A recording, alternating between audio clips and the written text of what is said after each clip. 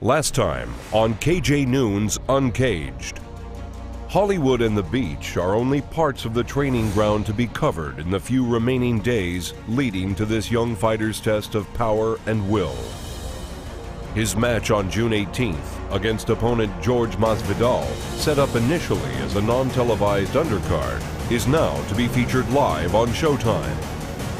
With the general public now watching from all angles, KJ must work his own angles to win not only the crowd, but what every fighter dreams of, the shot at the title.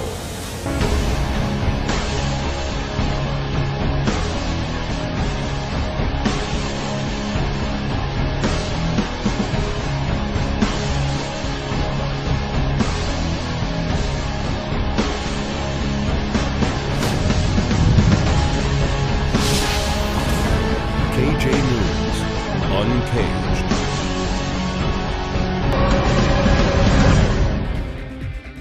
Camp's going good, man. 10 days left. This is the week before the fight is the hardest week up to the fight for the whole camp. While the training involves early mornings, strict diet, bag work, sparring, and rigorous exercise, some of what it may take to win involves the details not shown in a manual. We're just doing all the preparation, fine-tuning, getting ready for the big show next week. Something as simple as a trip to the barber shop could be the errand that makes the difference. As some of today's fight preparation, we're gonna go get this guy a haircut. We're gonna make sure that he's not gonna be wiping his hands and he's gonna be catching punches and delivering them. We don't wanna have any stipulations in our game, and bottom line, we're gonna get a damn haircut. At least according to some vocal fans. Yeah, man, my hair, I still don't care. I liked it long, to tell you the truth, and I let it stay out for even 3 or 4 months after the fight. I still like it long, but I cut it, and we're gonna get another cut today, just to for all the people that think I need a haircut. I want to just make sure that you cut his hair really good because we want him wiping punches instead of bangs this time, okay? Yeah, you got it, man. All right, all right. Was it hard to bob and weave with all that hair? No. Before? Nah, man. I mean, yes. Now, everybody thinks so, but not really. I think it kept my hands up, to tell you the truth. Yeah. I mean, it did keep his hands up, but we want to take away all of the advantages for the opponent. I don't know.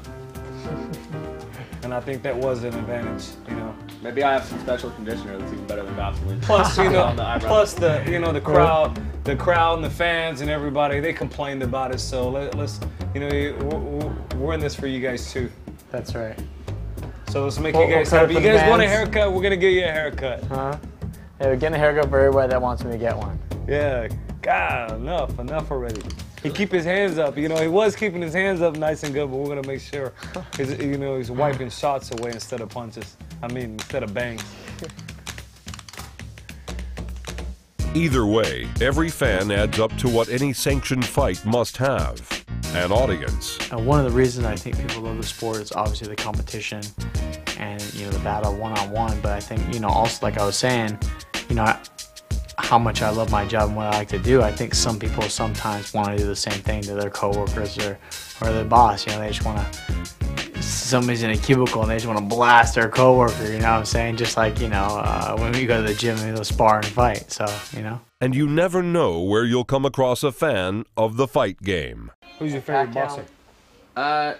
Dude, I used to like Pernell Whitaker. Pernell, see, there you go. Dudes like that. You already started off on a good foot. Paul Spadafora. Yeah, Dudes like that. Paul Spadafora was good. I don't know what happened to him after he had that shootout with his girl. He lost his mind. He was good. Now I trust this guy with my hair. There you go. Now, okay, he's in. You're in. Now check his credentials.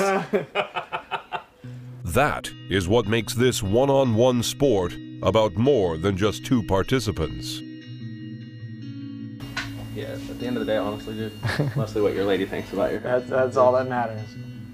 Their wedding only months after the fight, Melanie is more than a girl in KJ's corner. Where would I be if I didn't have my girl in my life? Probably not fighting. But when I think about it, I feel like I've been pretty successful in fighting. I guess behind every good man is a good woman, right? Him being a fighter is definitely a huge part of him, of who he is, So I do love that about him. He's motivated.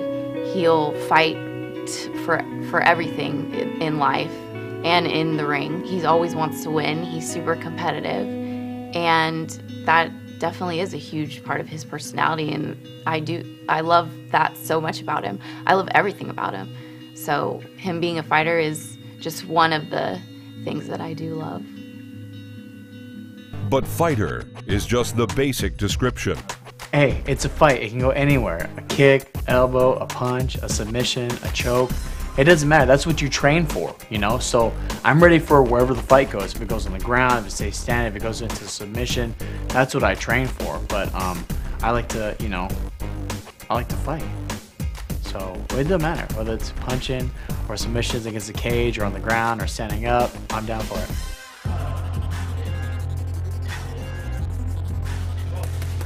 While KJ started off in boxing, mixed martial arts calls for a wide variety of tactics. A common part of this variety is the groundwork of jiu-jitsu. And back at the arena gym, this part is more than covered.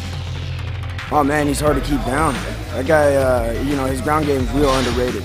A lot of people think he doesn't have any ground game because he's a boxer, he's a, you know, real good Thai guy, but you know, his ground's underrated. He stands up every single time that I try to get him down. Beat him with our head all the time, and our hands are going to be on his biceps.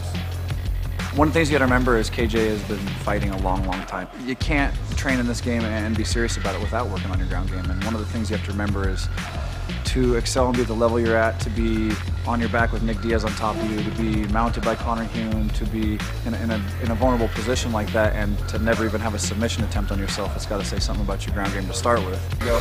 Now we put ourselves in position. Now put that knee back down. And you know, I'm here to tell you he works on it just as much as he works on anything else. Uh-oh. Hard work, baby. Hard work. Good job.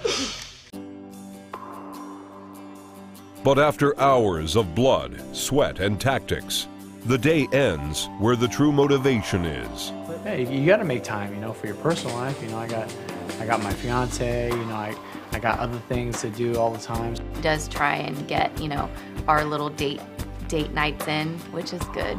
So we'll do like a family day. We'll take the dogs to the park or go do something together. He doesn't have to do that, so it's nice. You know, this is obviously my job, and I do this every day, and this is what helps pay the bills. But the most important thing is, you know, family, and obviously, you know, my fiance.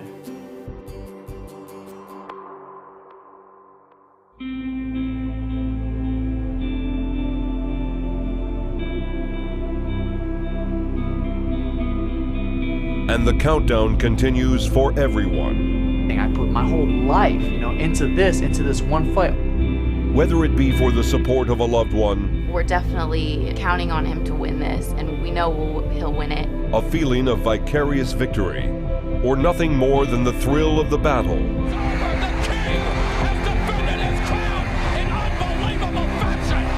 All of us can have a stake in the tradition that is Fight Night. Nevertheless, only one can bring forth the win. And for that, somewhere, a fighting heart is at work.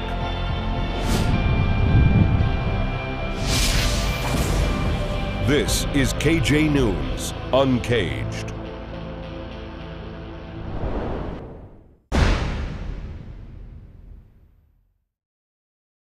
This has been a Ubiquity Broadcasting Corporation production, all rights reserved.